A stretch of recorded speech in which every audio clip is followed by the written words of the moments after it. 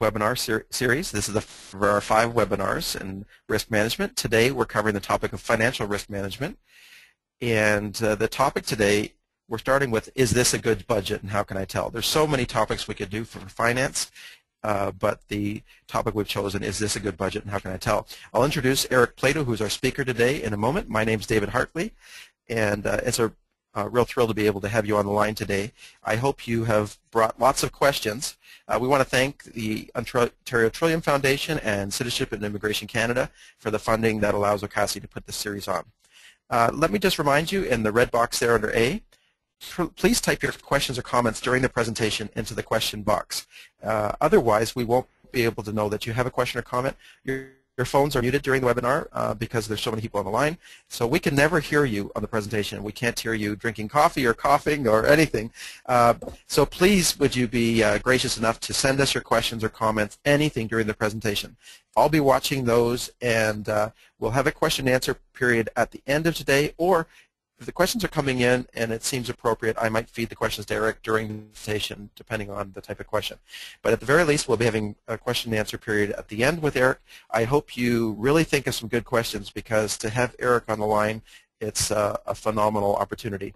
I heard Eric speak the first time, probably a couple years ago, I guess, at a conference here in Toronto.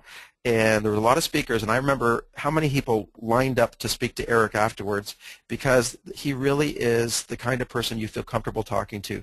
He's very, very sharp, but at the same time very, very much the kind of person that you can come and ask questions to. There really won't be any stupid questions, so if you have a question today, please don't think it's a stupid question. If you have a comment, please make it. And we really want to make this as interactive as possible. So I'm very, very glad that you joined today. A couple of cartoons for you here. This is for, I'm always working with nonprofits, so this is a good one. My wife, we saw this morning, never ever give up. So here's a frog who he's not going to give up. And so sometimes you have to think that way, especially with budgets and a nonprofit, so it's really much financial risk management. Here's another one for you. Said, what you doing today? I said, nothing.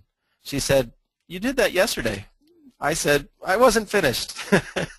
So a couple funny little cartoons for you. So here we are. We're doing the 5 webinars. All of them are from 10:30 to noon. We've done the Introduction to Risk Management, Safe Steps Part 1, the screening of volunteers and staff. Safe Steps Part 2 we did last week, and that's risk-proofing volunteers and paid staff after they join. Today we're doing managing your financial risk. It's a real key piece in that, and that's your budget. And then next Wednesday we'll be doing governance risk, creating an engaged, effective nonprofit board. I'll be doing that next Wednesday. It's going to be very good. It sounds like a boring topic. It's anything but. There's some fantastic material that can help you to really create a great board. The 3 goals we have with these 5 OCASI webinars: number 1, help you find practical ways to find and manage your key risks, help you engage your people so policies and tools actually work, and to try and make this as engaging as fun as we can.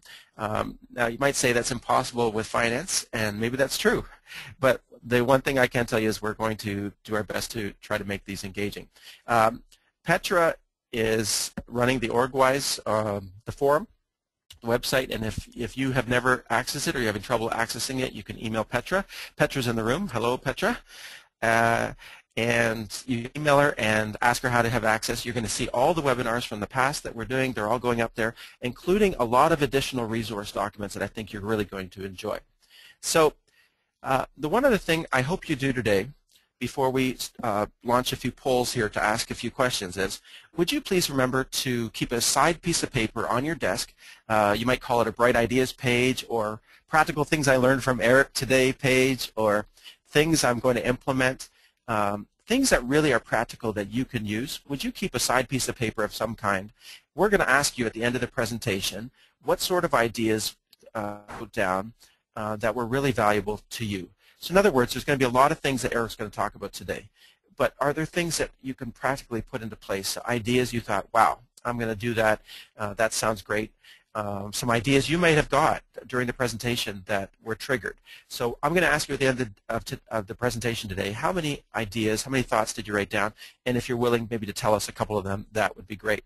So I'll start off by launching some polls here, Petra. So the first poll we're going to launch is asking you about your role in the organization.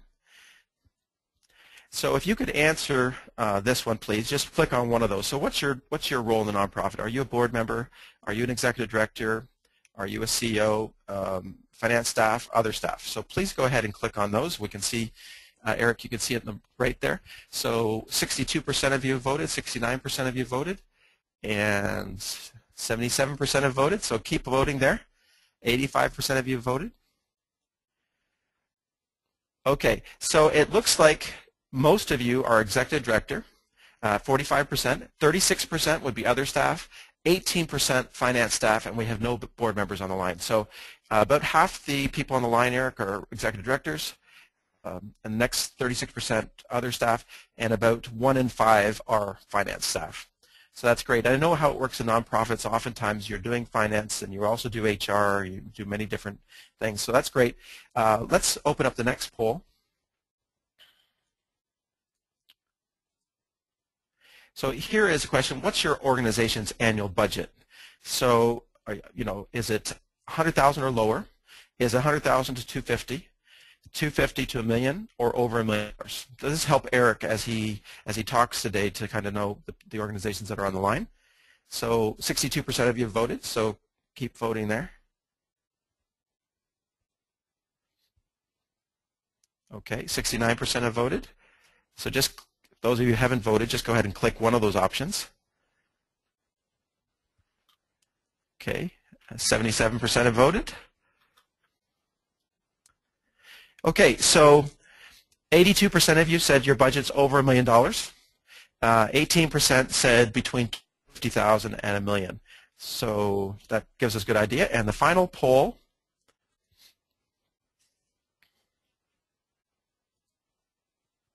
we're just going to ask you about your experience with budgets.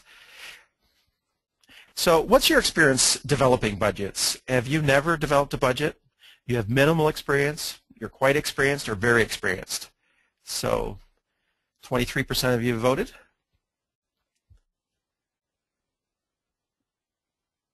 69% of you have voted. Yolanta just sneezed. Welcome. The boss is here in the house. 77% have voted. All right. Okay, so it's really split. 36% of you said minimal experience, 36% said quite experienced, and 27% said very experienced. Nobody said they had no experience, but minimal, quite experienced, and then some of you, okay, there we go. So 42% minimal, 33% quite experienced, 25% very experienced. Okay, that's great. Thank you very much for that. Well, let me introduce you today to our speaker.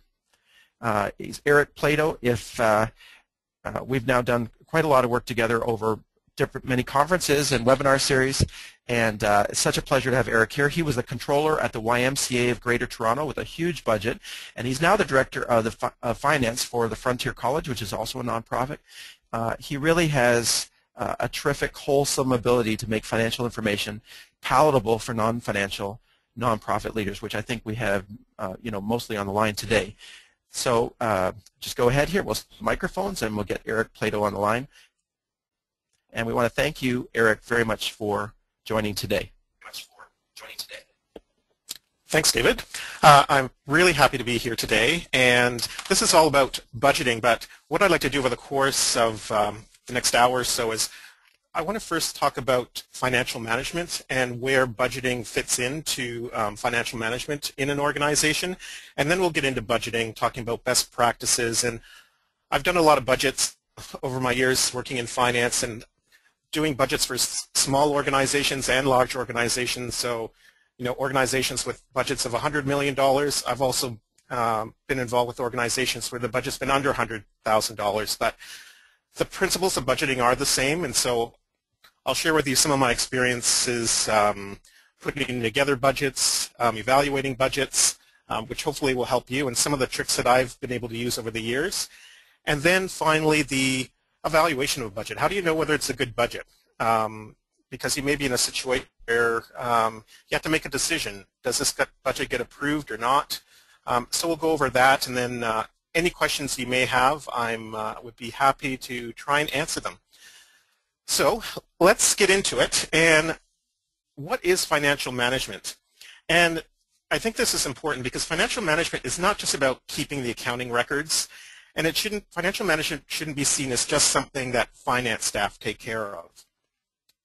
In practice, financial management is about taking action to look after the financial health of the organization and not leaving things to chance. So that's when I say it entails planning, organizing, controlling, and monitoring the financial resources to achieve the objectives.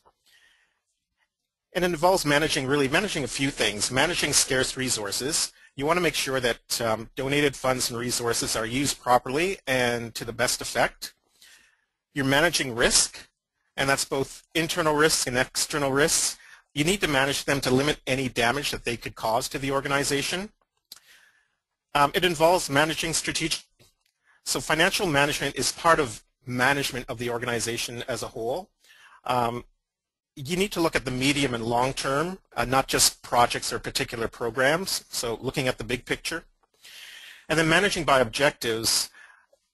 Financial management involves paying close attention to project and organization objectives. And I think the most important thing to remember is that financial management takes place on a continuous basis. It's not a one process or one activity thing you do and it's forgotten about. It's continuous. So one of the other things we talk about is financial control. And really at the heart of financial management is the concept of financial control. So this occurs when you have your systems and procedures to make sure that the financial resources are being properly handled. And it is very important. If you have poor financial control in the organization, that's when you run the risk of theft or fraud or abuse. One of the things that could happen is funds may not be spent in accordance with the donor's wishes. And if the financial control is really poor, the competence of the managers may even be called into question. So who's responsible for financial management? So ultimately, it's the board that's responsible for the financial affairs of the organization. And I know because I've served on boards, and many boards always want someone with financial experience, and usually everything is deferred to the treasurer. And I know we don't have board members on this call, on this webinar, but if someday you happen to be on a board or asked to be on a board, I think it's important for you to understand that all board members are responsible for the financial management of the organization, not just the treasurer. Now, ultimately, the board's responsible, but obviously they do delegate authority. So they're going to delegate authority to the ED or president or CEO, and then again, things are delegated further down the line. But the board can't delegate total responsibility. In practice, everybody who works to achieve the objectives, the mission of the organization, has a role to play in financial management. And I think you'll see this over the course of the next while.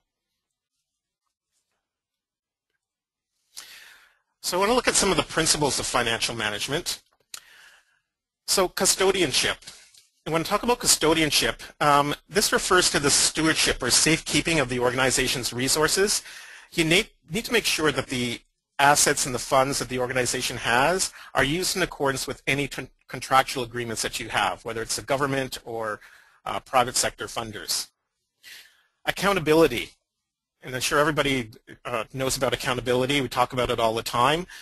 I mean, I see it as a moral or legal duty placed on whether it's an individual or group or organization to explain how the funds have been used. Transparency. So transparency, you should have systems established whereby all the financial information is recorded accurately, it's presented clearly, and it can easily be disclosed to anyone who has a right to see it. Because if you haven't achieved that, it can give the impression that you're trying to hide something. Even if you're trying to hide something, if you don't have those systems in place and if you can't present information clearly, people might think that you're trying to hide something. So that's important. Consistency. So the financial systems of an organization should be consistent year to year so you can actually make comparisons. Now, it doesn't mean that systems can't be refined, but what you want to be careful about is that you don't have inconsistent approaches to financial management, because that could be viewed as you're trying to manipulate something. So how do you account for fund certain expenses? You want to be consistent on how you do that. Integrity. So I think about the honesty or reliability of the organization and the individuals in the organization, that there should be no question about the proper financial management. There really can be no doubt on how the funds were utilized, and the records must reflect a true reflection of reality. So you're not trying to adjust the books to make things look better than they actually are. It has to be real. Non-deficit financing. I think about this is when you're setting out to achieve certain objectives, you want to make sure you have sufficient funding to cover all the costs. Because if you don't, what you end up doing is you make commitments that may not be fulfilled, and then you end up using resources that may ultimately be wasted. So if you are setting out to deliver a particular service to your community or clients, you want to make sure that you can deliver on that, not start something and then halfway through saying, well, I'm sorry, we have no more money, we're pulling out. That's not something that you want to do to your participants. And then eventually, as I said, you could waste resources. You spent resources in half a year and never were able to achieve your objectives. And then the final one, standard documentation. I'm talking here about the system of maintaining financial records. And some of you may have heard of something called GAAP, which is generally accepted accounting principles. And really what it is, it's the rule book for accounting, how transactions are recorded. So there's a rule book on how revenue and expenses are recorded. You just want to make sure in your organization that who's ever responsible for that, that they're following those rules. And when auditors come in at the end of the year, they're looking to make sure that you've followed the rules, followed GAAP. So that's an overview, quick overview of financial management. When we look at building blocks of financial management, and there's 4 of them, and I'll tell you where budgeting fits into here. So first of all, we've got accounting records. So you need to keep an accurate account of financial transactions just to show how the funds were used. And the accounting records provide the information on how the organization is being managed and whether it's achieving its objectives. So this is sort of the bookkeeping part of it. We're not talking about this today, but that's an important part of financial management. Then you've got financial planning. And the planning, this is linked to the organizational strategic and operational plans. And it's the budget that's the cornerstone of, really the cornerstone of any financial management system, and that's what we're really going to focus on today.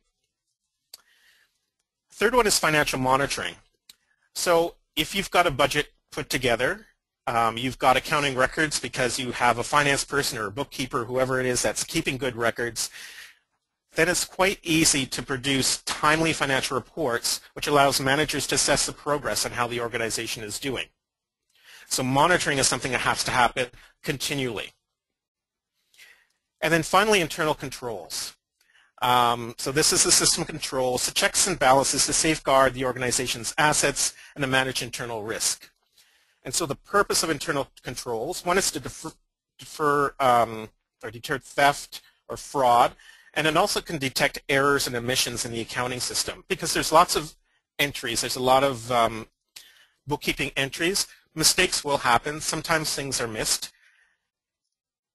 and some of the internal controls are in place to make sure things aren't missed, to check the things that could go wrong.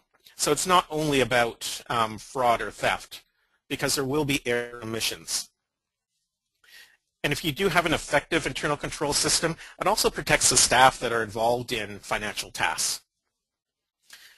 One of the things I'll say about the building blocks, what's really important is that you have all of these in place. You can't just have 3 out of the 4. So if any one of them is missing, you're not going to have a good financial management system. You're not going to have good financial control. So if you don't have good accounting records, you may have, be monitoring, you may have internal controls, but if the books aren't kept properly, then you're not going to be able to monitor your finances the way you want to, because you'll have inaccurate information.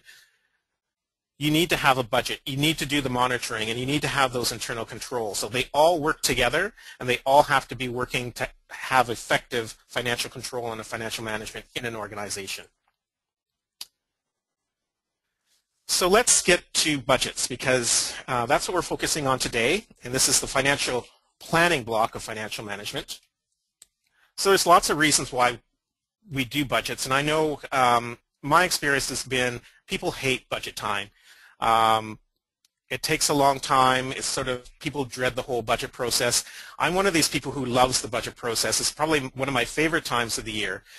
There's many reasons why you do go about doing budgets, and I put a few of them up here. Obviously, it ensures planned and thoughtful allocation of available resources. It enhances management control. The third one for me is probably the most important. It stimulates the evaluation of efficiency and effectiveness of service delivery. Because what I find is during the year, you're so busy just doing your day-to-day work, sometimes you just don't have time to step back and think about how are we delivering our services. Is there a different way we deliver our services that might be more efficient, that might free up some resources so that we can do something else that we want to do? And so what I find useful during the budget time, that's the time when you can actually sit down, think about the actual program, think about the way services are delivered. And you may have been doing the same thing in the same way for a number of years, and so maybe the budget process, if you do it properly, is a time when you can think about that. We've been doing it this way for so many years. Is there another way that we could go about doing this where we could serve more people or free up resources to do something else that we'd like to do? A few other reasons to do budgeting. It flags for upcoming changes and allows for advanced planning for them. So if you have government funding and you know that that government funding may end sometime in the next 12 months, you can plan for that. What are you going to do? What changes need to be made? Could be your rent's going up. Whatever changes are out there that you need to plan for, going through that budget process, that's when you can actually plan, okay, what are we going to do? 6 months from now, we may have a problem. We have to figure out what we're going to do. What are the different scenarios? Budgeting provides a performance measure. So for many managers and staff, that's part of their performance evaluation. Did you make your budget target? And for some organizations, you need to set aside some money to deliver on some commitments. It could be a loan repayment. If you have, maybe it's for a building, you need to generate some money to pay for some large expense. So you can do that in the budgeting process if you know you have to put aside money for something, for a big item. So types of budgets. Just wanted to talk about three. The first one I think everybody knows about. It's pretty straightforward. Your income and expenditure budget. You know, you budget how much money is going to come in. You budget how much money you're going to spend and where you're going to spend it. Pretty straightforward. A capital budget. Many of you may not see this or it may not apply. Capital budgets you generally find in larger organizations, particularly if you own property, a building. Capital budgets, these are expense items, the big ticket items. So for example, if you owned a building and you know you're going to have to replace the roof in a couple of years, that's something that would be a capital item. Any big, it could be, it might not be machinery or equipment that needs to be replaced. So capital budgets, very often you'll see a capital budget, a 3 or a 5-year capital budget. So you're looking ahead. So this year everything may be fine, but 3 years from now we're going to have to replace the roof. It's going to cost us $50,000. So where's the $50,000 going to come from 3 years from now to replace the roof? So it's planning for that, knowing what these big ticket items are. So if you don't have a building, the other place where I've sometimes seen this is people plan their IT expenditures that way, because sometimes that can be a significant expense. People might have a schedule on when computers are being replaced. So you might, over the next 3 years, we're going to have to replace computers, maybe it's servers. That may or may not be a significant expense line in your budget. That's going to vary from organization to organization. But it might be useful just to think about, in terms of IT, how many computers are you going to have to replace over the next 3 years, and will you have the funds to do that? Where's the money going to come from? And then the third one is cash flow. Cash flow is important, and my experience over the years is people often forget about the cash flow because you spend so much time doing your income and expenditure budget. It takes a long time. You want to get it balanced, but even though you have a balanced budget, you might still have a problem with cash flow. This happens, I've seen it happen with smaller organizations where you have one major funder that's giving you all your money. So you know they're going to give you all of the money you need for all of the expenditures. But the real question is, when are you actually going to receive the money? So are you spending money before you actually get the money back from the funder? Are you doing things based on claim forms? And so if you have to do a claim form at the end of the month, maybe you get it in by the 15th of the next month. By the time you receive the check, it might even be 30 days later. In the meantime, you're paying your staff every month. Do you have enough cash in the bank to cover the expenditures? So the cash flow budget and the income and expenditure budget are very different. You can have a balanced budget, income and expenditure, but you could have cash flow issues during the year. And I have seen situations where people sort of only realize that, partway through the year, or it's sort of a crisis point where cash flow is a real problem. Whereas if you've thought about that at the beginning of the year, you could be able to manage that in a much better way. And I wanted to just show you an example, simple example of what a budget would look like. So this is the income expenditure budget, revenue at the top, expenses below. I'll talk about some of these notes in a minute, but that's a fairly standard budget. This capital budget, this is what a capital budget might look like if you're doing one for 5 years. So you can see the categories, the things you might want to put in there: computers, brickwork, roof replacement. It can be useful if you look, 3 years in, you need $33,000 for the capital expenditure. So for some organizations, coming up with an extra $33,000 could be quite a challenge. Where's the $33,000 going to come from? So you want to plan 3 years ahead of time. You know you're going to get the 33. Okay, we've got to come up with the money, generate the money to be able to do this work. Because if we don't replace the roof, if we don't do these things when they're scheduled, it could be even more problems.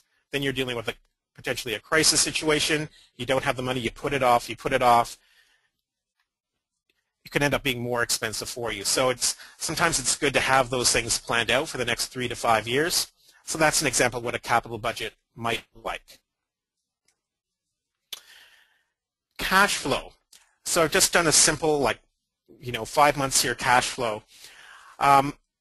So if you start March, $5,000, and here it's a case where revenue is $100,000. What you do is you put in what month do you think the money is actually going to come in, and on the expense line, when is the money actually going to go out? Because if most of your expenses, for most organizations, salaries and benefits is the biggest expense, and so it's going to be pretty consistent month after month. Revenue may not necessarily be consistently coming in. You might not get the same amount every month, depending on your funder. And so that's something that when I get a contract from a government, one of the first things I look at is, when are we actually going to get the funding? Do they give you an advance up front? Is it based on a claim form? What's the schedule for the actual money coming in? And then I look at, okay, when are we actually going to be spending the money to make sure that we actually have the cash to spend for it?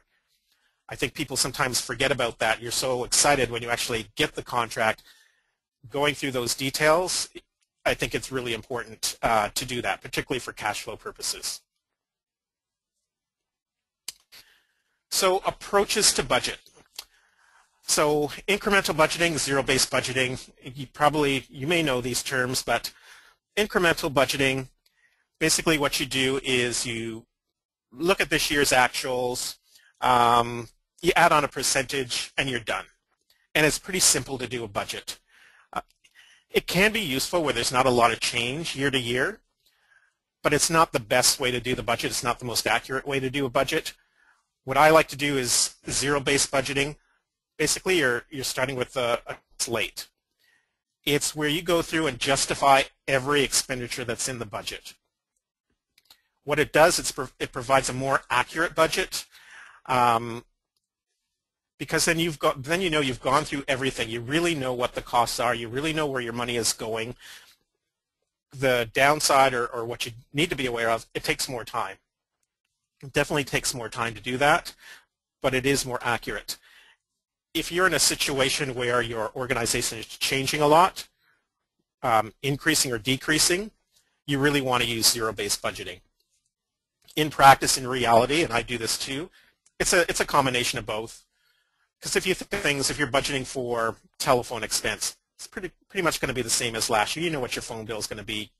It doesn't take a lot of time for that. But things like program expenses, that's where you want to spend the time. That's when you really don't want to know, how is the program being delivered? What do I really need in that line to deliver the services? The last section, top down, bottom up. So top down, that's when basically your supervisor or manager gives you a budget or gives a budget to the staff and say, here's your budget, go to it. Bottom up is where you have staff involved in developing a budget. And this I would say is best practice in terms of doing budgeting. I know for myself and my organization, I'm the finance person, but I wouldn't do people's budgets for them because I'm not delivering the service. The people that should be putting together the budget are the people that should be delivering the service. They're the ones that know what resources are required to run the program. So I'm depending on them to tell me, how much does it cost? What's the program all about? What do you need to run this program? And then they're the ones to put together the budgets, and then the budgets come to me. So it doesn't mean that I don't give some guidelines. Certainly when the budget process comes, you want to give guidelines to staff on what they should be doing. Maybe we can spend up to this amount.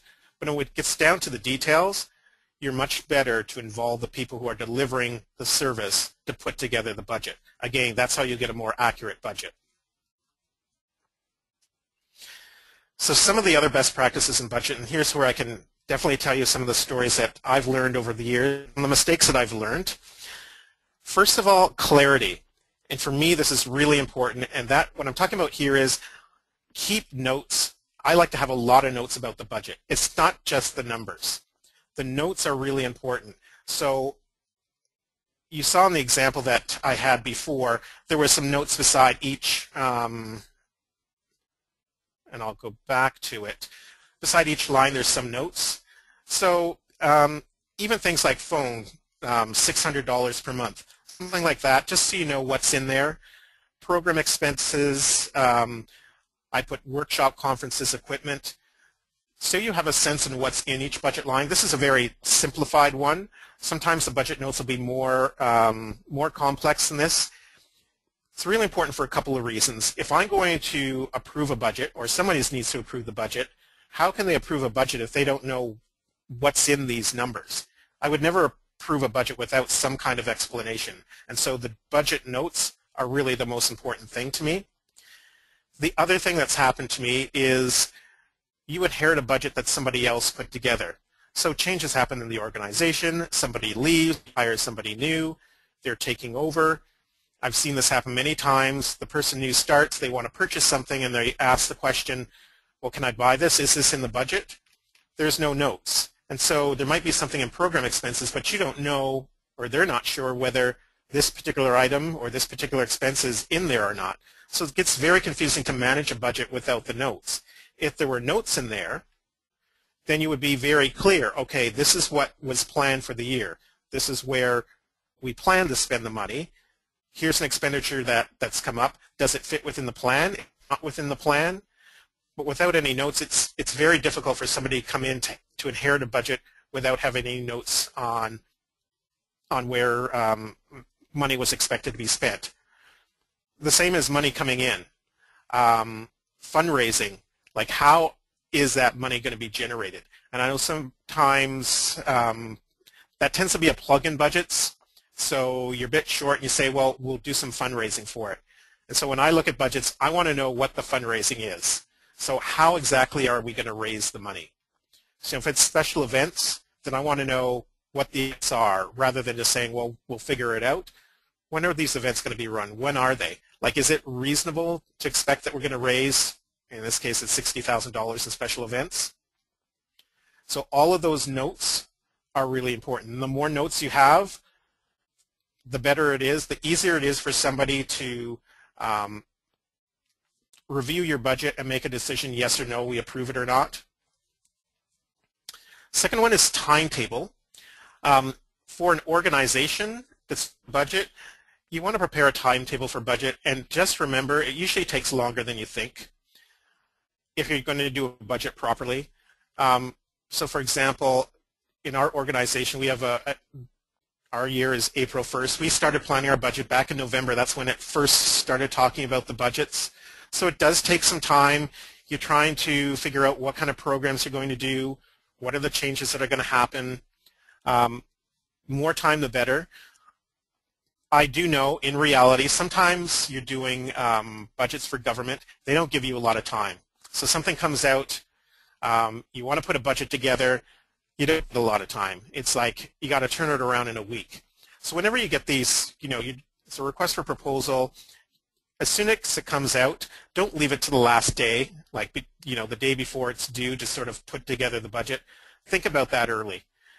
Because what I've found, and from my experience, is when things have been done at the very last minute, that's when things have been forgotten, and the budgets end up either they don't get approved because they were done so fast that they weren't really done that well, or sometimes they could be, maybe you get the money and then you realize, we didn't really budget well. We didn't have time to think through how we're going to do this, and so there's some expenses that we're going to need to run this, but we didn't put it in the budget because we didn't think about it at the time we did it. So give yourself time to do a budget properly.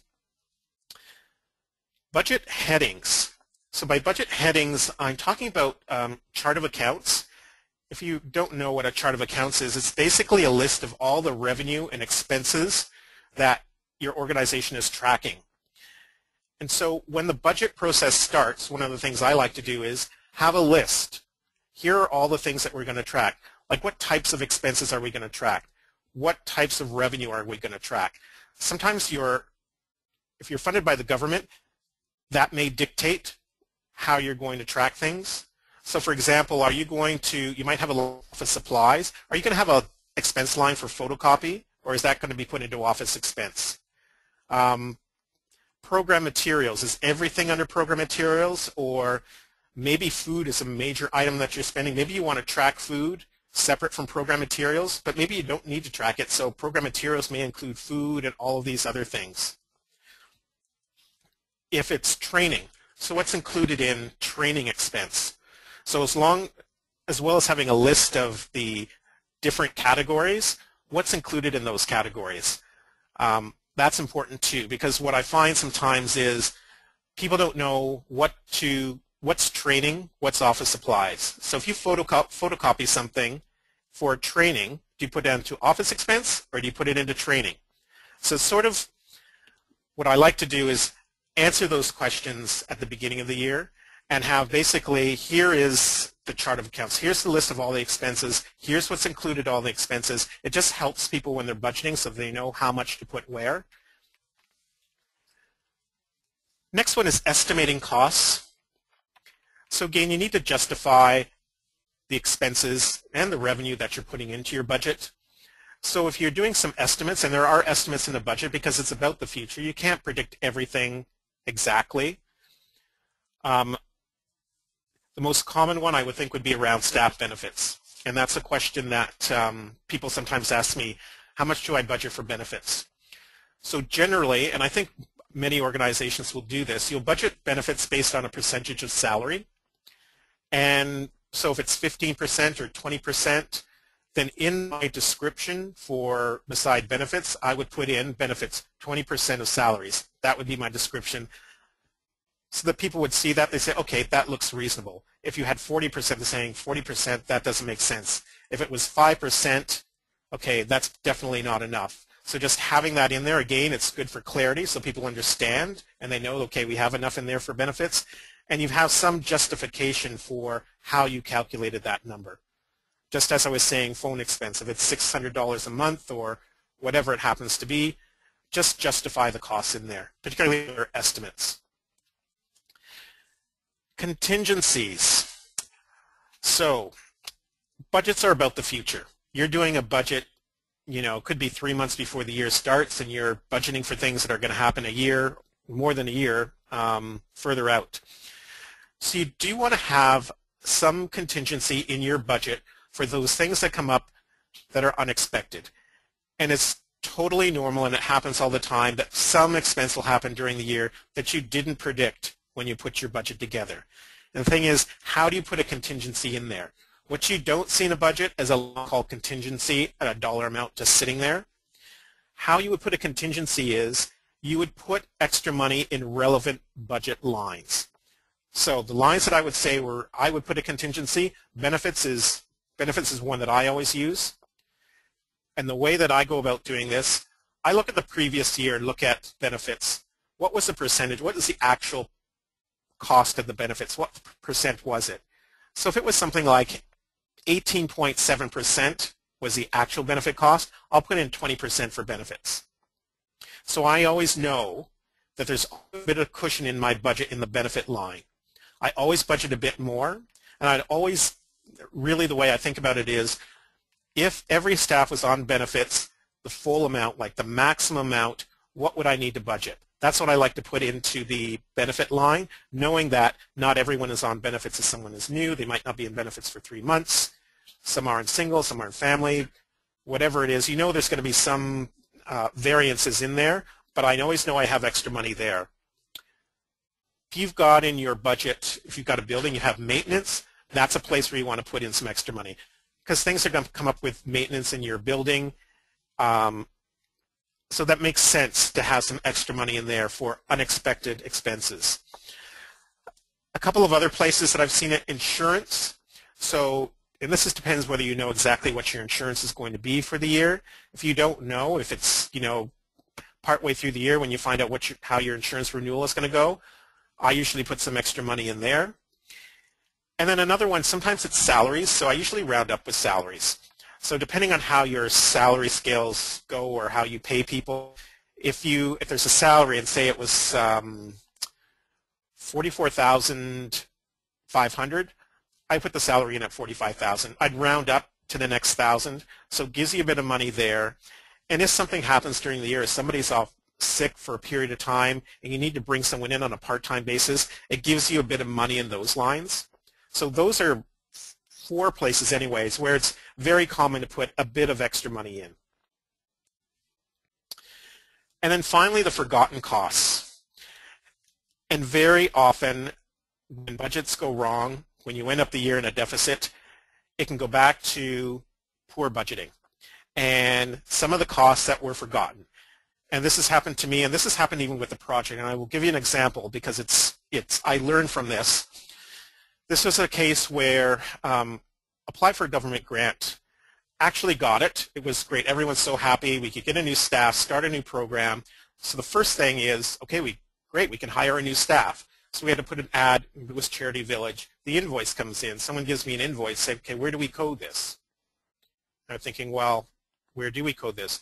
There was nothing in the project budget for recruitment of staff. So here we have, whatever, a $200 bill. There's no money to pay for it. So you hire the person, and then, of course, the person's going to start, first thing, you got to set up their workstation. So have a desk, okay, that's good. Then, of course, they need a chair, and then someone comes, well, actually, the chair actually isn't a good chair. We can't use that for the person. It was an old chair that no one used. It was sitting aside in a boardroom, but it's really not a good chair. It's not. We need to get a new chair. There's nothing in the budget for office furniture, so we have to buy a chair. Then it's a computer. Well, we're going to get a new computer. Did you put a computer in the budget? So where does the money for the computer going to come from? So then it was the computer. And the next thing was they're probably going to need a filing cabinet. There's no money in there for a filing cabinet. So it was just going on and on. I realized, we've forgotten all the startup costs for hiring a staff. Like we're so concerned about getting that money for a salary. It's everything else that goes with having a new staff. In an actual case, that program ended up running a deficit because we didn't have all the money we need. So what I've done, and it's been very useful, is have a checklist. If you have a new staff, here are the things that it's not just their salary. It's recruitment. It's a desk, it's a chair, a computer, a filing cabinet. Sometimes it might be a phone. In fact, I remember a situation where, and this is a mid-sized organization where the phone system maxed out, and they actually had to upgrade their phone system. They didn't plan on that. Thinking about those types of things. Having the list and putting a dollar value to it, it's very useful so that whenever I see a new proposal, I can go to that checklist. Okay, do we need to put this into the budget? You may have some of these things. Maybe you have a computer, maybe you have a desk, but you just want to go through that checklist and make sure it's accounted for. Because if you do have it, the other reason this is very useful, a lot of funders are looking for your contribution. So you're going for funding and they always ask, okay, how much are you asking for us and how much are you putting in? So now it's something that we can include. This is our contribution to the project. Those are real costs, all of this furniture. So we use that as our contribution. So I found that very useful for checking budgeting, for doing project proposals, to basically recognize the contributions of the organization. Some of the other things in forgotten costs are equipment maintenance. Some of these things that happen once a year, you forget about them at budget time. So that it's like a maintenance contract, you pay it once a year. Software licenses or support. So again, it's when I've seen these type of things, I have a little checklist of these were missed during the year. So then when I'm looking at a budget, when I'm evaluating a budget internally for our organization, I go through those things to make sure that they're budgeted somewhere. And it's just from learning, it's from the mistake of going through a year when it's forgotten that I've actually keep that little checklist. So those are my sort of best practices in budgeting. Let's actually get to the planning. So the fiscal plan should be driven by the program plan, not created in isolation. The biggest mistake people make when they do budgets is they start right away on the numbers. People want to get those numbers on the page, when in reality, the numbers is the last thing to do. Actually, that's the easiest thing to do. Where you want to start with your organization is your strategic plan, your objectives. What are you trying to do? How are you going to deliver the services? Like going through the steps of figuring out, and I mean really going through the steps. How is the program be delivered? Where? When? How many people are involved? What are the resources needed to do it? Once you have all that together, then you can assign dollar amounts to it. That would be the last thing. And again, as I said before, you want your budget to be zero-based, not just last year in a percentage, because the environment's changed. So what happened last year, things could look very different this year. You may have to change your program because of something that's happened in the community, changes in the community, changes in the environment. So all budgets have assumptions because it's about the future. And it's important to be able to state and support any of these assumptions. And I sort of divide them in internal assumptions and external assumptions. So internally, this would be things like salary increases. So say you're going to have a 2% salary increase. That would be one of the assumptions that you'd have in there. New programs. What new programs or services are you going to offer as an organization? Then externally, what's happening with your government contracts? What's happening on the political scene that may affect your program? Is there new legislation that's going to affect your program or additional costs that you need? The demographics. Are the demographics changing from year to year? That could affect what you're doing. Even things like rental costs. If you're renting space, maybe space you got for free, maybe you have to pay for now. Maybe the space isn't available. That type of thing. And like I said, other things, interest rates. There's lots of different things. But the most important thing, I think, is that you need to actually document all of these things. And that should be part of your budget package as well. So we look at revenues. So your program plan combined with your pricing or funding provides your revenue figures. For some organizations, if most of your money is coming from the government, it's pretty simple. Your revenue will be pretty simple. It'll be given to you. They'll tell you how much money they're going to give to you. If you have a fee-for-service component in your program, then you need to think about how many people are going to be purchasing the service that you're offering. How much are you going to get per person, per service, whatever it is. The second point is considering capacity limitations. So your funding from the government may determine your capacity limitation. That's all that you have, so you can't do more than what's in the contract. But some of the other things to think about are space restrictions.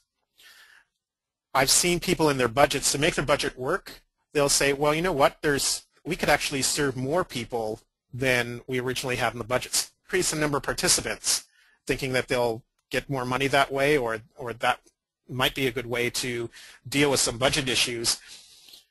But do you have the space? How many participants can you serve in the space that's available? And just making sure, and that's actually something I check on too when I look at a budget, when I see the numbers, how many people are going to be served, is it realistic?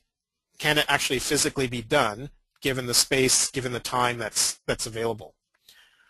Another thing around capacity is, and this is one that I think everyone forgets, is the capacity of the human resources of the organization. Because we're all stretched. I think that's just typical of the sector. We're all trying to do a lot. We probably do a lot more than we can. You just have to be cognizant of how much your staff can actually do. Adding more and more and more, at a certain point you come to the breaking point. So just being aware of at what point are you going to need additional staff to actually deliver the service.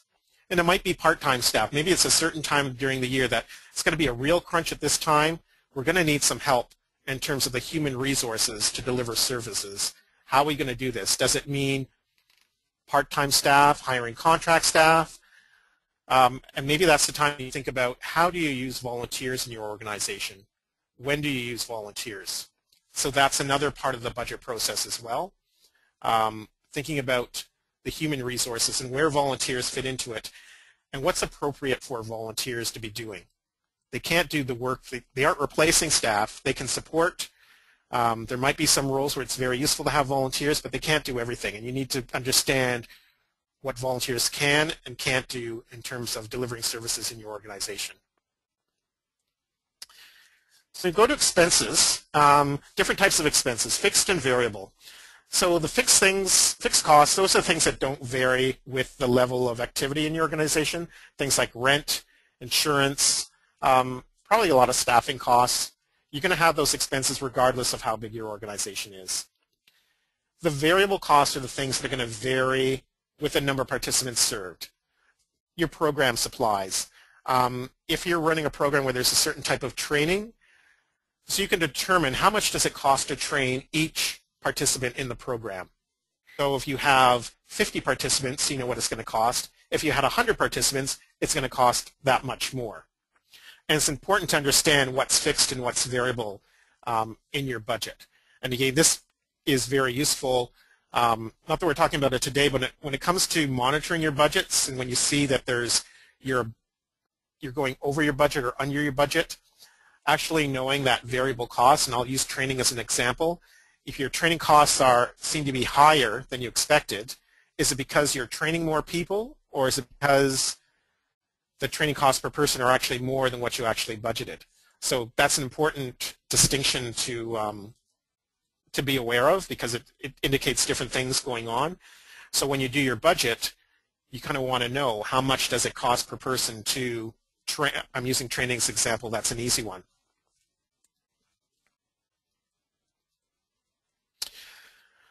So the program plan, and this is the program, how you're going to deliver the program, deliver the service, that provides the information regarding the variable expenses and really all the expenses. One of the other lines that I find isn't budgeted very well is sales and promotion or marketing. A lot of people say that, we're going to do some promotion during the year, but there's just a number in there. There's no actual plan. So I always like to, that's another line that I look at, because if people say they want to do a brochure, and then when it comes time to do the brochure, they realize, well, this actually costs a lot more than what I thought, and there's not enough money in the promotion line. So when I see promotion in a budget, I like to see that people have thought about, what do you mean by promotion? What exactly are you promoting? How are you going to? When are you going to promote? Again, it's like taking the time to actually map out what's going to happen during the year. What type of promotion materials are needed? And then If you've done that, then you can budget for promotion more accurately so that you know you have enough money, rather than just putting, I'll put $1,000 into promotion, we'll figure out when we get there. And then finally, the other thing is the overhead costs. And these are the costs that you can't charge to a particular program or service, insurance, audit, legal, all types of things that they're costs to the organization, but there's no corresponding revenue for it.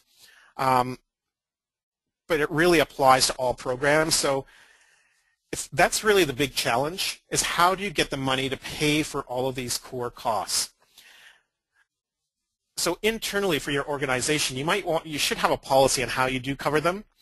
And the way many organizations will do it is you do it based on a percentage. So each budget will charge 10% or 15% of the actual expenses as administration. When you're doing some government contracts, very often they will tell you we allow 10% for administration or 15% for administration. And that's the other term you'll hear, administration core costs, basically the same things. Any project, any budget you do, you want to make sure you get the maximum amount of administration out of it. So if there's 15% administration, make sure that you include the 15% administration in that budget.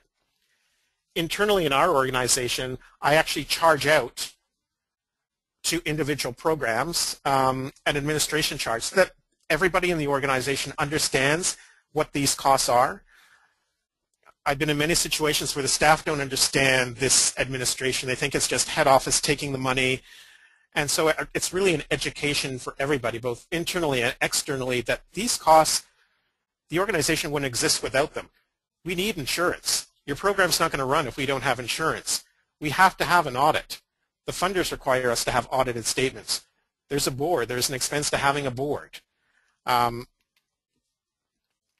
So that's why I find it useful to actually include that internally in statements that I do, that I included a line for administration so that everyone's aware what the real cost of running your program is. Not just the direct cost that they actually see. There's other costs that they aren't seeing the invoices, but there is a cost to your program beyond the direct program costs. So now, how do you know whether the budget's right or not? So you're getting a budget, and this could be a few situations. Maybe you're want to get your budget approved, or maybe someone's giving you a budget and you have to make a decision, is this budget okay or not? Do I pass this on? So some of the things that I look at, especially on an organizational level, what percentage of the revenue is confirmed?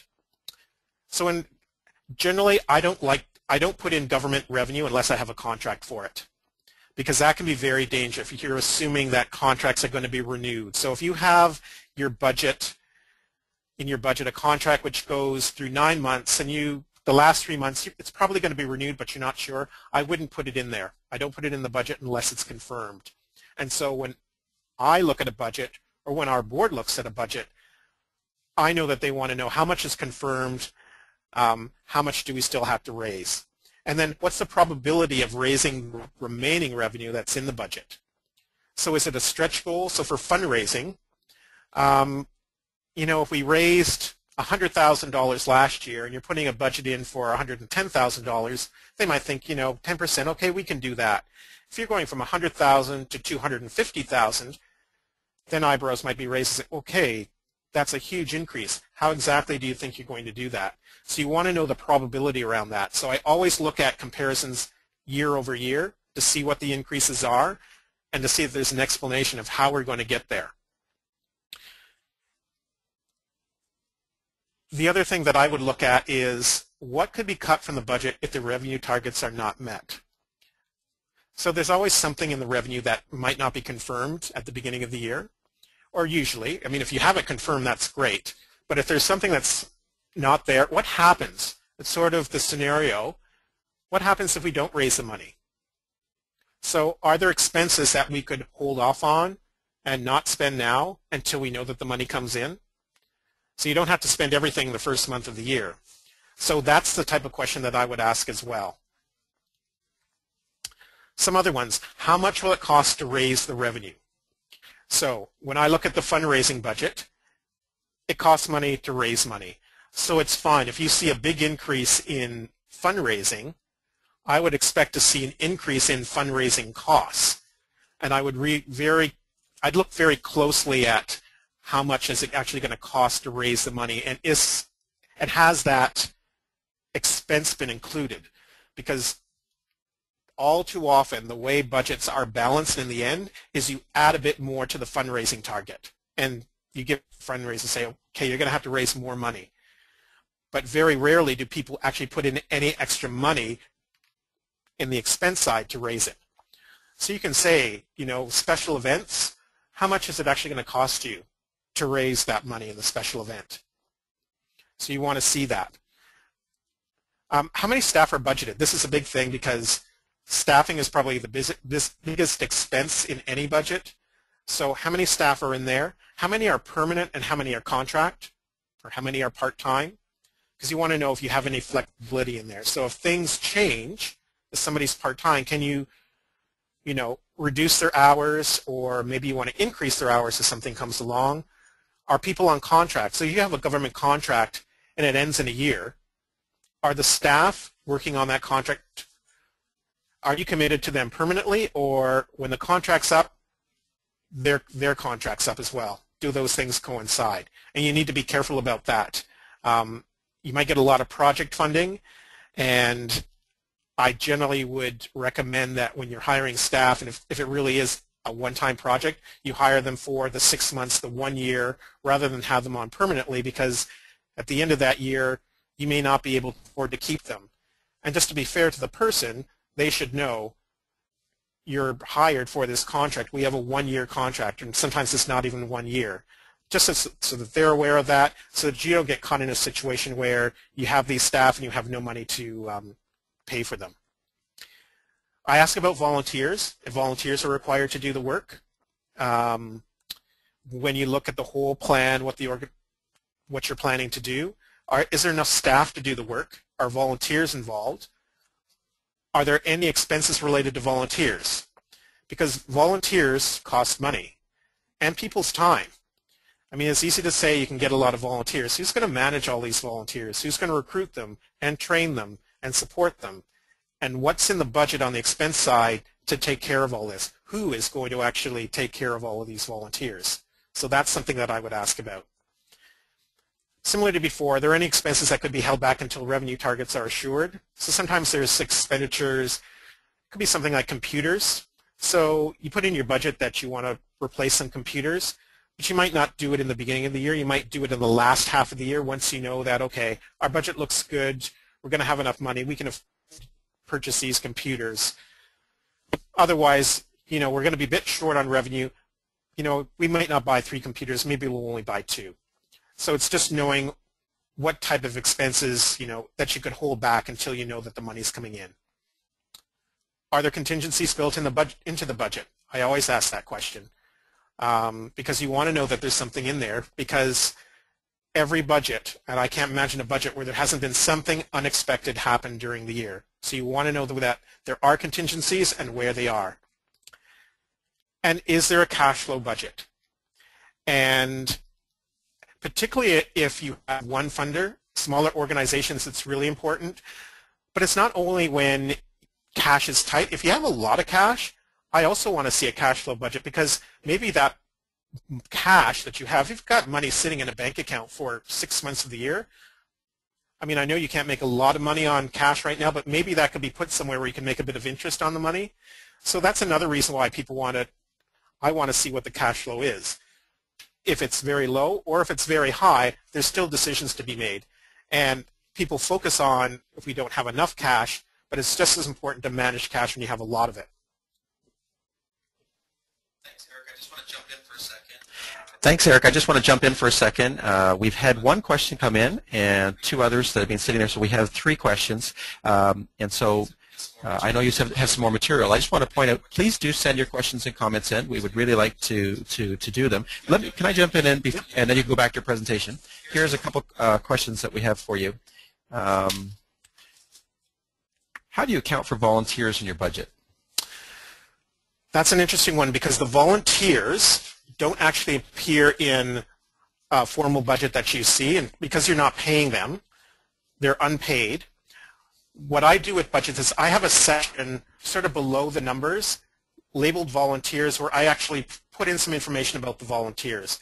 Things like how many volunteers do we expect to have in the program, what type of roles the volunteers have in terms of the program in service delivery. In the budget, in the actual budget itself, where you might see something is volunteer training, and this depends on how many volunteers are in your organization. So for example, in our organization, we have a lot of volunteers. We have over 2,000 volunteers, so that's a line item. Volunteer training is a line item. If you only have a few volunteers, it might not be huge in terms of dollars, but it is an important part of the budget, and again, it's why I say that the notes are important. So you would have a specific section that speaks to volunteers in the organization. That's how I would handle that. Thanks, Eric. Another question. What is best practice for reserve funds in terms of, what should you have set aside? This is a good question. And reserve funds are basically funds are set aside. You would use that in an emergency. Generally, reserve funds, you might have it there if you lost your major funder. All of a sudden, your major funder is gone, and what are you going to do? You need some time to replace that funding. In some cases, an organization may have to wind up its operations. In either case, you need some money to do that, even to wind up operations. So there's not a rule out there that says you need to have X amount of reserve funds. Practice is, and what you hear a lot of people say is 3 months worth of operating dollars would be a good amount to have in the reserve fund. And in practice, that's really difficult to do because to generate reserve funds, essentially you're not going to generate any extra money on government contracts because whatever the government gives you, you have to spend it. If you don't spend it, it goes back to them. So where you're generating the reserve funds is generally through, if you have fee-for-service. I mentioned if you have a lot of cash and you invest it, maybe the income that you earn on those funds could be put into a reserve fund. It takes years to build up a reserve fund. 3 months is sort of, that might be a goal. In terms of if you could have too much, the one thing I have seen, and it doesn't happen very often just because it is difficult to generate that money, some funders will ask if you have a reserve fund. If they saw that you had 6 months or more, they might question whether you really need the money. There's so many people that are asking for money. If you actually had 6 months worth of money that you aren't spending, a funder might think, you know what, there's other people that might need the money more than you. And even your donors might question that as well. If you build up so much money, they could question why aren't you spending that on programs. At the same time, I think funders and governments too want to know if you have a reserve fund because it shows you're managing your finances well. It's prudent to have a reserve fund. That shows that you actually thought about it, that something could happen down the road and you have some money. So that people will, if you have a reserve fund, people could look at that and say, well, you know what, at least I know that organization, they can handle this, they've prepared themselves, I have confidence that they're going to be around for a while, that they're not going to run out of money and not exist. So I think having a reserve fund is good in terms of the amount. You could use 3 months of operating as sort of as a goal, just knowing that it's very hard to get to that goal. Many organizations don't have any reserve fund, but I think it's good practice to start one. And one more question, and I'm hoping that some of you out there will write in some more questions and comments. Question was asked about contingency, adding cushion to line items. Current reality is funders are maintaining flat line budgets, so when costs increase, for example, benefits or insurance, the funder doesn't give more. That's very true, and I've seen that myself. We've had budgets that have been the same for years, and so even for salary increases, it's not covered in there, which is why more and more, and certainly I've seen this in organizations, people are looking for, you almost need to supplement what the government gives you, and you're looking for some kind of, either have to do it through fundraising or fee-for-service or trying to generate more money that makes up for what the government isn't paying, because it is a challenge, and I really don't think it's going to change. I don't think there's a lot more money going to come from the government, but it's very true. Benefits, salaries. I know insurance, years ago when insurance went up, they don't want to pay for those things, but that's the cost of running the program. Certainly with private sector funders, we want to I always put in the full costs, make sure that you get the full costs. Where you're not getting it, that's where you need, and maybe as an organization, you need a strategy to raise undesignated dollars, money that's not tied to the government, and that could be fundraising, that could be fee for service, however, and that's really the solution to government cutbacks or where the government's basically putting a hold on budgets. Thanks, Eric. So it's 11:41, and we're targeted to end at noon. So there's no more questions right now. I'll be monitoring, and if they come in, I'll jump in, Eric, but I'll hand it back to you. Okay, just a couple more things. So one of the things is when you're looking at a budget is how do you evaluate whether it's reasonable or not. So comparing it to a prior year, with knowledge of the changes is one of the things I look for. So you know what the program, you know how you ran the program last year. I see the budget for this year. Are the increases or decreases reasonable? And that's why the notes are really important. The things around the assumption, what's happening in the economy, what's happening with demographics, what's happening politically. With knowledge of all of that, and I look at the budget, does it make sense? What's in the budget? Are all the expenses in there that should be in the budget? One of the other things, and sometimes this can be used, is using ratios. You can evaluate a budget looking at the cost per participant or the revenue per participant. This happens a lot where you're actually servicing a number of people, and you can actually put a dollar amount for how much is the cost to serve an individual. And just comparing it year to year. So if you served, 200 individuals last year and it cost this amount of money, how many individuals are you serving this year and how much is it going to cost per individual? Ratios are good because even though the numbers could be quite different, the ratio will be the same. And I just put an example. 10 over 100 is 10%. 1,000 over 10,000 is 10%. So regardless of the size, you can look at the ratios. And so that's something that I think is sometimes that can be important. And again, it's going to vary from program to program. I do, and one of the things about prior year that I want to point out, some of the dangers in budgeting and looking at the prior year. Sometimes when people code expenses, they're not necessarily coded to the right place, which is another reason I like to do zero-based budgeting. So people go through the year and you're at the max for your budget line, but you've got more to spend, but you've got extra money in some other line. So instead of coding something to program materials, they'll code it to promotion or office expense so they don't look bad. So that way you don't show that you've overspent in one particular line or not. I always want people to code expenses where they belong. If you're over in a program expenses, I want to see that. If you're under in another line, I want to see that because that's the only way you budget properly the next year. I've seen budgets, and I can give you an example, and it was a childcare budget once. Every year, the food costs was never right at all, that they were going over budget in food. And what we finally realized is what they were doing is when they came to the maximum of their food costs, they were coding it elsewhere. So people were looking at the previous year's budget and seeing, oh, food seems in line, they budgeted this amount every year, that's how much shows up in the actuals. But in reality, they were spending far more than that in the food costs. They just didn't want to show it in food because they were afraid to show that they were overspent, so they hid it somewhere else. And that really defeats the purpose. So when you don't have an accurate reflection of what's going on, and it does affect your budgeting. So that meant year after year we were doing these terrible budgets because the budget didn't reflect reality. And so that's the danger of looking at prior year, comparing things to the prior year. So just want to look at just an overall review in terms of budgets. We looked at the three types of budgets, the operating, the capital, cash flow.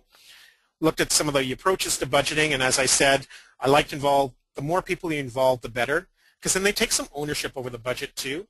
You get that buy-in when everyone's involved in the budgeting, and you actually learn a lot when program staff actually do a budget. They can come up with some really good ideas that maybe you haven't thought about.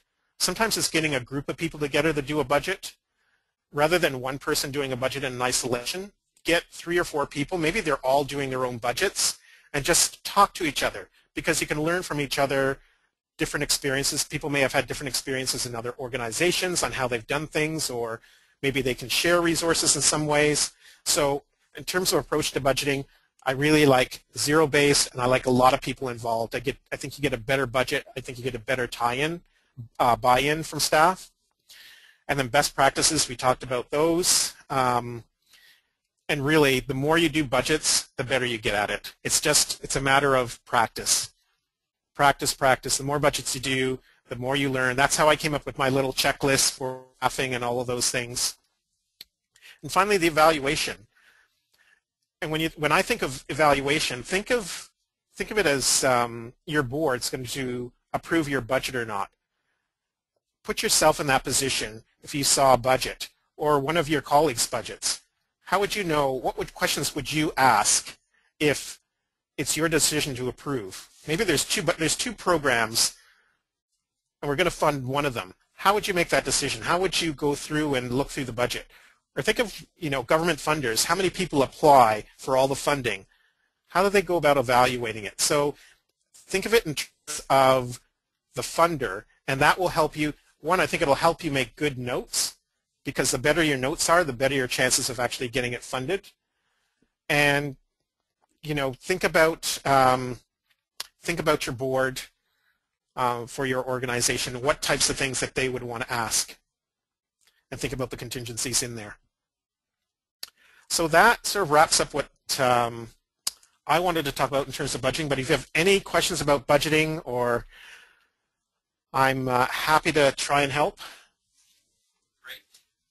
Well, let me just start off. We don't have anything. Great. Well, let me just start off. We don't have anything right now that's come in. We're waiting on you. If you have any other questions or comments, please send them in. In the meantime, let me ask you, I mentioned earlier on that to keep kind of a bright ideas list or some issues that you think would be valuable, and then put them, write them down, or you could tell us how many ideas you came out with. So if there's no more questions coming in right now, and we'll keep an eye to see, then we'll just to take a look at and see how many ideas did you write down that you're going to be able to use. And I'm going to pass it over to Yolanda. Okay, so we understand. Thank you very much, Eric. 90 minutes, it's not enough to cover everything, and basically, so we understand that it was a very brief information. We looked at from the perspective of risk management. This webinar is one of 5 on risk management. However, we do offer much, more resources on advanced financial management. As a matter of fact, we do have self-directed online training, which is available at our website, www.learnatwork.ca. So I encourage all of you to go there. We do have 6 modules basically. This is really more in-depth information. Module 1 deals with financial statements and reports. Module 2 with budgets, forecasts, and reserve funds. I know, Eric, you just briefly touched some of them. Module 3, financial analysis. Module 4, audits. Financial sustainability, Module 5. And risk management, Module 6. So basically more in-depth information. This is very well developed, training with voiceover, and you have quizzes. So on your own time, just go, and whatever questions Eric would, raise, or whatever, issues, you go and you will find more information. Also, one more, it's really good news. We are going to have in person in the classroom training. And as you are aware, over the last year we delivered 12 sessions on advanced management, financial management topic, and across Ontario. This year we are planning to deliver 6 more. The training was delivered by Elizabeth Way, the President of Stratagems. It was developed and delivered. the first session, one full day session, is coming. It will be delivered on April 28th. So it will be on Saturday. We just decided to go on Saturday, deliver on Saturday, basically because the time-wise.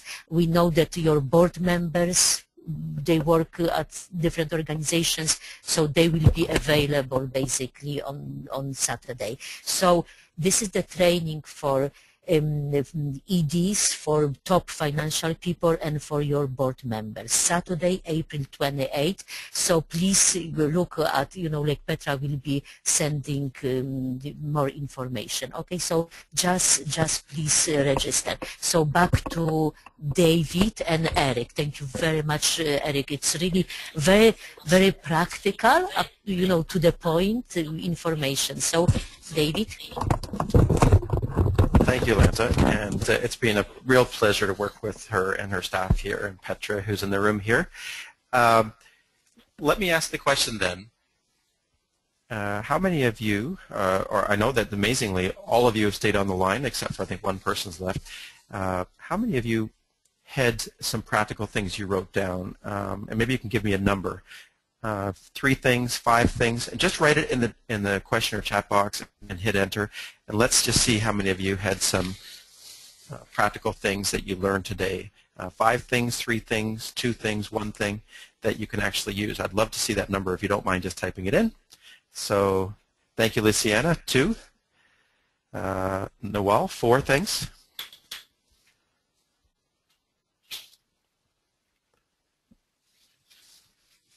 3, thank you, Valley. 3, Marion. Thank you. And anybody else out there want to type in a 7 from Lynn? Faye just says thank you. I appreciate that. How many other? Now, if you have anything practical in terms of that you might type out that you actually learned today that was real value, maybe a concept or topic, and you could tell us what that was, that'd be great as well.